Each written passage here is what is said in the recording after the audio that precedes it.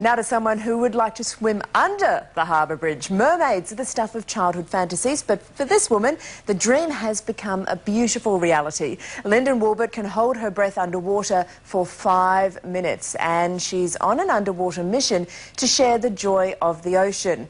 This real-life mermaid has come up for air. Isn't that a great picture? And she joins us now. Wow, Linden, thank you for coming out of the water to talk to us. When did this dream of becoming a mermaid begin for you? Oh gosh, well, it really began when I was very little. I always dreamed of being in the water as much as I could, and growing up in a landlocked state in Pennsylvania in the U.S., it was tough sometimes to be near the ocean. But I grew up watching The Little Mermaid and Splash when I got older, and just really loved the ocean from a small age, even watching Jacques Cousteau documentaries. Your tail is so beautiful, and it appears to be a working tail. How did you get it, and what can you tell us about it?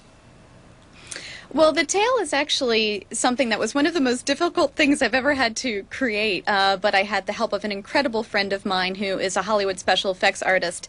His name is Alan Holt, and Alan and I, over a course of about 7 months, created this 35-pound silicone tail, which just beautifully moves through the water, really helps me move quickly through the water, and is pretty realistic. What do the sharks and the other marine life think of you? They must get a bit of a shock and wonder what's going on.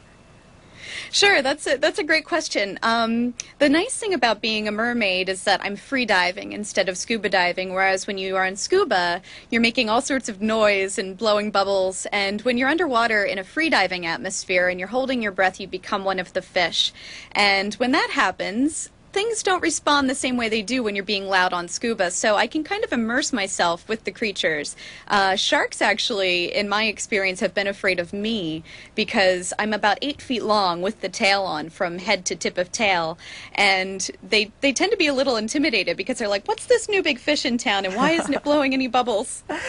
Oh, it's extraordinary. I understand that because of the experiences that you've had and the love that you have for the ocean, that you really want to spread the message of how important it is to keep it so pristine.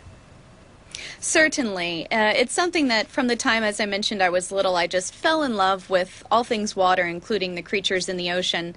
And I find that children specifically are interested in that and find wonder in that. And if I can encourage children, which is really one of my big passions, to acquire water safety skills, learn to swim, be comfortable in the water, and then immerse themselves and understand and appreciate the creatures in it, they'll naturally love and want to conserve those creatures in the ocean. We'd love to see you down here at our Great Barrier Reef. Is that something in the future for you?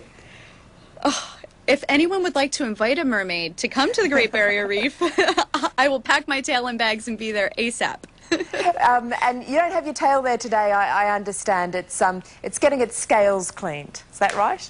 That's right. I'm actually leaving in about 12 hours for the Bahamas, and I'll be down there doing a story and working with some children about ocean conservation and diving with some sharks and other creatures as well. So the tail, it definitely gets a lot of mileage, so routine maintenance is part of that. So we're getting everything nice and perfect for the trip. How do you go about holding your breath for 5 minutes? Is it something that you train to do? Yes, free diving and breath holding is something that should only be done with proper training and safety protocol. I've been really fortunate in meeting a lot of incredible world champion free divers who are setting records every time there's a competition all over the world. People like Martin Stepanek, Mandy Ray Cruikshank, Kurt Kroc, who are really the pioneers in training and teaching free diving around the world. So I train, I learn different techniques, and I also judge the sport of free diving or breath hold diving.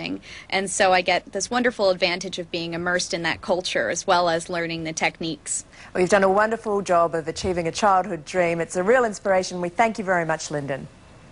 Thank you so much, Layla. Maybe you can. Thank you, Layla. Freediving is becoming very, very popular around Australia, and we have a top secret project coming up that Linden might just be interested in. We should say in